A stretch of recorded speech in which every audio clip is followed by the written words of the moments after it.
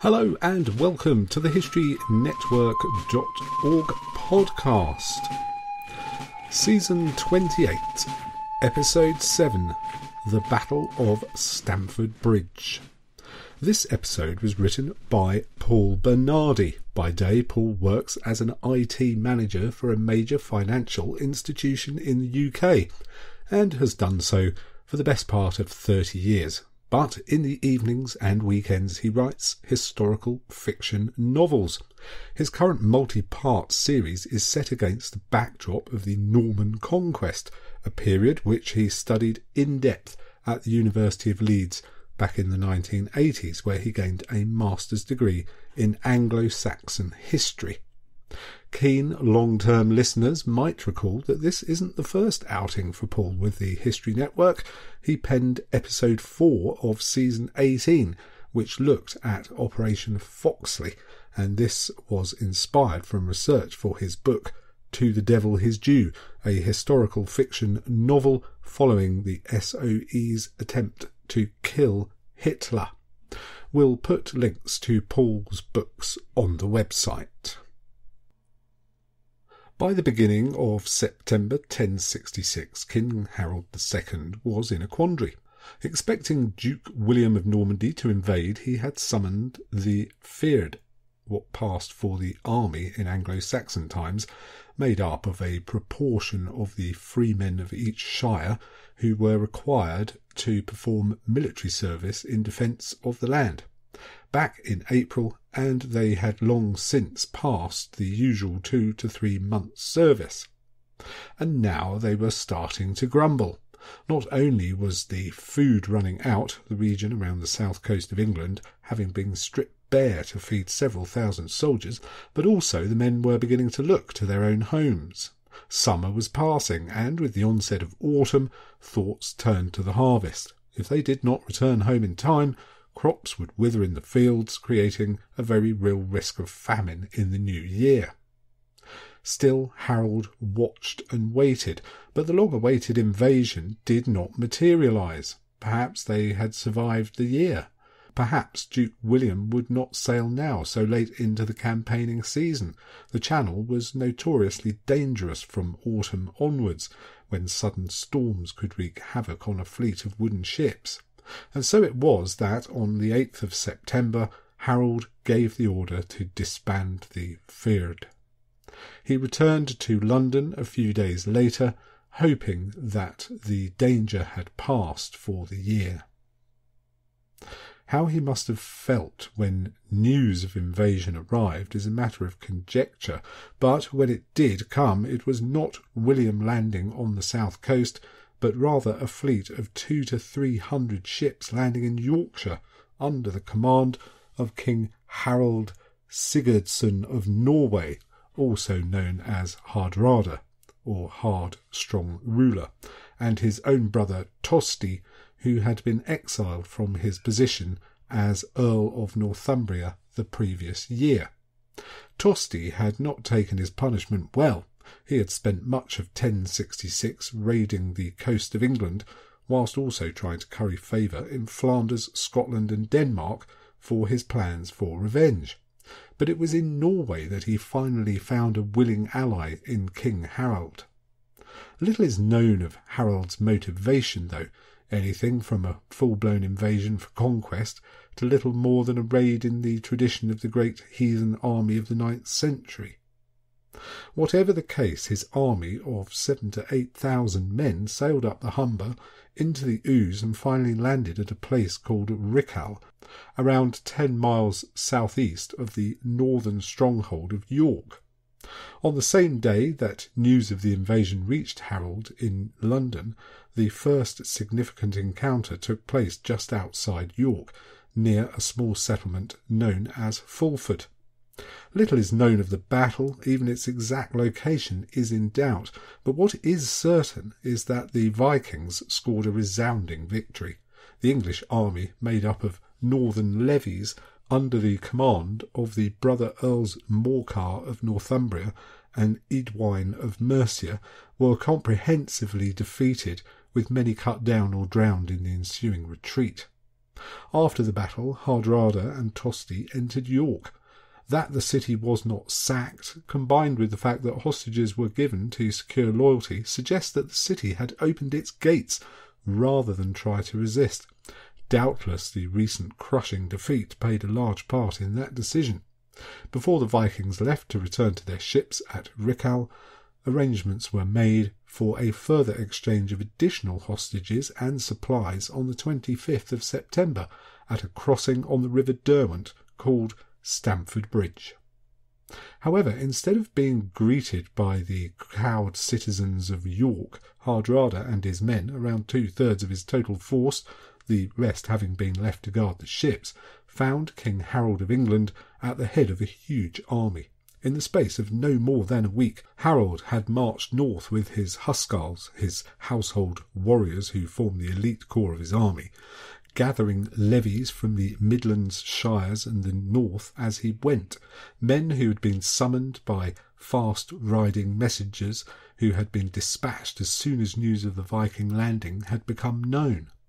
That Harold caught the Vikings by surprise is sound evidence for his ability as a proven and effective war leader. To achieve such a feat in so little time speaks of a charisma and leadership that is often doubted for what was to happen a mere 3 weeks later in the south. But there was still a battle to be fought and won.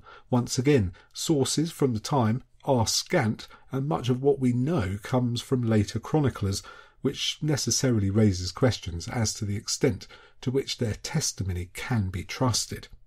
One thing that does seem to carry weight, however, is the suggestion that the Vikings had turned up wearing little or no armour other than their helmets. The weather was unusually hot, and perhaps in the belief that there would be no trouble, they had decided to leave the heavy mail shirts behind. It would prove to be a fatal error of judgment. Before the two sides joined in combat, however, we are told that there was an exchange between the leaders of the two armies, though the fact that this was reported only by an Icelandic chronicler, Snorri Sturluson, writing over 100 years later, has to cast doubt over its authenticity. The account states that King Harold of England rode forward with 20 Huscarls to offer his brother Tosti peace and the restitution of his earldom, but when Tosti inquired what Harold would offer Hardrada for his efforts, the Saxon king weighed up his adversary, said to be a man much taller than all the others, and stated that he could have 7 feet of English soil in which to be buried. The challenge was more than Tosti was prepared to accept, so both sides withdrew to prepare for battle. There is some debate over the disposition of the Viking forces, but it is probable that the main body of men was positioned on the east side of the river, while a sizable detachment was stationed to the west. Some of these men quickly formed a defensive line to act as a screen to protect the rest as they withdrew across the bridge, but they were soon overwhelmed by the far superior Saxon numbers, causing some foolishly to attempt to swim the fast-flowing river, as the bridge was not wide enough for them all. King Harold was, however, unable to follow up his early advantage. Again, we are indebted to the ever-colourful Snorri Sturluson for the insertion of this story. According to the 12th century chronicler, the Saxons were prevented from crossing the bridge by a lone Viking, a berserker, who held them at bay for some considerable period, slaughtering 2 to 3 dozen warriors with great sweeping blows of his 2-handed battle-axe. Eventually it took a man of some guile and ingenuity to end this heroic stand. One of King Harold's men, we are not told his name, found a small boat in which to float silently down the river until he was underneath the wooden slats of the bridge. At this point he rather unsportingly thrust his spear point up through the gap and into the Viking's groin. Whilst it is a wonderful scene to be imagined, it is hard to believe that a single man could hold up an army for so long, and so it is hard to give much credence to this tale. Surely the Saxons would have simply launched arrows and spears at him from a distance until he was slain. Once across the bridge, the real battle could commence. It took the form of many other battles of the Saxon era, in that the two sides formed solid shield walls and advanced to meet each other, though in this case it was the Saxons who advanced to engage, as the Vikings, perhaps fearful of the outcome, had formed a defensive line atop a low ridge to the east of the river. In battles of this nature, it is often the case that there were relatively few casualties between the two shield walls. The men were pressed close together and covered, in the main, by the large round wooden shields, made usually from alder or willow planks covered with a cow's hide stretched to fit. These shields were placed in such a way that they overlapped with that of the man's next to you, thereby forming a largely impenetrable wall. With little room to move, the battle becomes a shoving match, with the occasional thrust of sword or spear over or in between the shields until one side or another breaks. It is during the rout when most of the deaths occur, as the fleeing men have no protection from the pursuing warriors who hack them from behind. At Stamford Bridge it was Harold and the Saxons who carried the day. With so few details available from primary sources, one has to speculate as to the factors that combined to give the English the victory. On paper it was by no means certain, as the Viking army probably numbered up to 8,000 men under the command of a king whose reputation was feared and respected throughout Christendom at the time. But a few pointers do emerge which help to explain the outcome. Firstly, the Vikings had not been expecting to join battle with the English on that day. Not only had many of them left their heavy armour behind to save themselves from the heat of the sun, King Harold had also chosen to leave around a third of his army back with the ships at Rickham. He did send messengers to summon them to the bridge as soon as he saw the Saxons advancing, but they arrived too late and too exhausted to have any significant impact on the battle. As a consequence, there is every likelihood that the Saxons significantly outnumbered the Vikings, perhaps by up to 2-1. Combined with the lack of armour, which left the Vikings more susceptible than usual to blows from edged weapons, this may well have meant that it was only a matter of time until the weight of numbers began to turn the encounter in favour of the English. Perhaps more impactful than either of these points, however, was the fact that Harold Hardrada was slain fairly early on in the battle by an arrow to the throat. It was said that he had attempted to repeat the earlier success at Fulford by personally leading a charge against the Saxon lines, but instead he found himself exposed and isolated and a target for the archers. Perhaps his unusual height counted against him on this occasion. With their iconic leader dead, the morale of the Vikings would have suffered a massive blow. They fought on, nevertheless, unwilling to lose honour by surrendering, even when King Harold paused the battle to offer them quarter. With Tosti also killed, it was only a matter of time until the battle was over. The remnants of the Viking army fled back to the ships at Rickham, where further slaughter ensued. Many were drowned and some were said to have been burnt in the ships, no doubt as the Saxons set fire to them. Eventually terms were reached and the survivors were allowed to depart with promises of peace and friendship. It is notable that it is recorded that those that sailed away needed only 24 ships out of the original 200 to 300 that had brought them to these shores.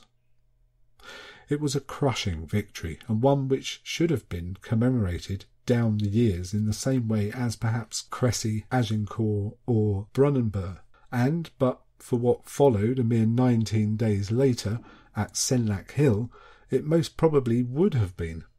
King Harold can rightly feel aggrieved that his reputation rests more on one battle that he lost than the one he won shortly before.